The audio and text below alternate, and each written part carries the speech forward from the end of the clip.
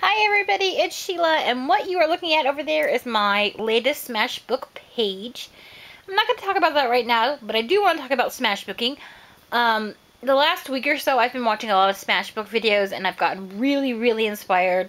So much that in the last day I have made 2 pages and started 2 more. I'm having so much fun with this. I've been gathering things up, and I have a lot of ideas for what I want to do and put in my Smashbook. Now, there's a lady that I watch, and this is the point of this video. I will get to it.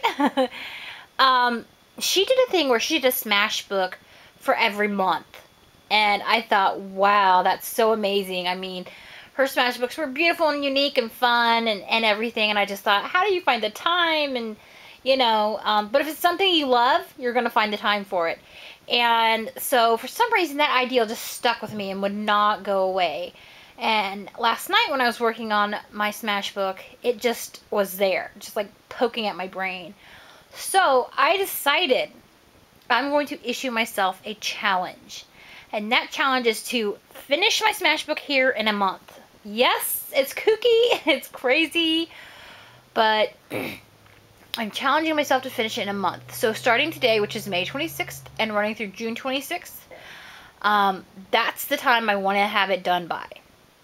And I'm super excited about it. And along with that, I want to issue this challenge to all of you.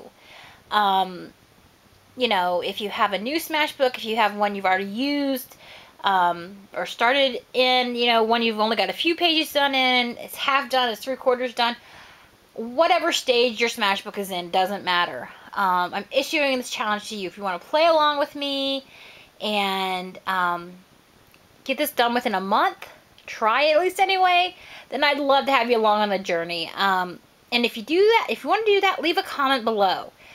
And let me know, because I want to check out, your channel and your videos and see how you're doing. You can share your pages as you get them done, or you can wait till you're all done and then do like a flip through and share them that way. However you want to do it. I think I might wait until I get completely done, but I'm not sure.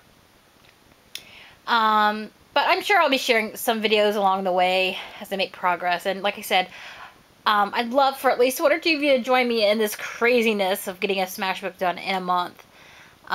So that's it. That's my challenge, guys. I'm super excited about it. Thank you for watching. I hope you're having a good one wherever you are. Take care. Bye-bye.